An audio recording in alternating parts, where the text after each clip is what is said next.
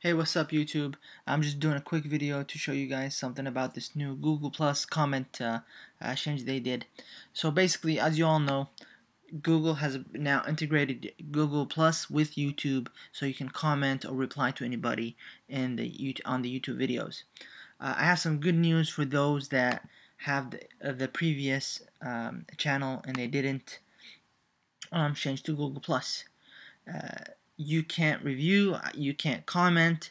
Every time you do that, it tells you have to connect to Google Plus. So let me show you guys something. If you don't care about commenting, you don't care about replying to any of the comments or anything like that, what you can do, you actually won't even get notified of new things. But what you can do is every time you're asked to see, for example, when I press that, this pops up, update my channel to Google Plus, but I don't want to do that. So all you gotta do is I don't want to use my full name, and you see they make it look like you have to pick one of these. No, there's that X on the top. Just press that.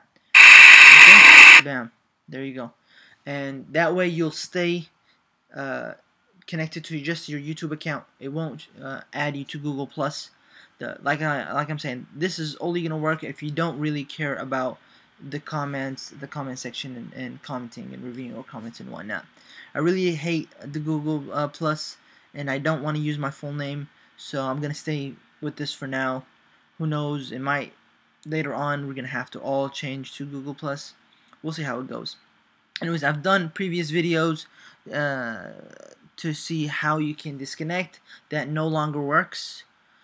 Because as you guys know, they've switched all the policy now to switching to Google Plus.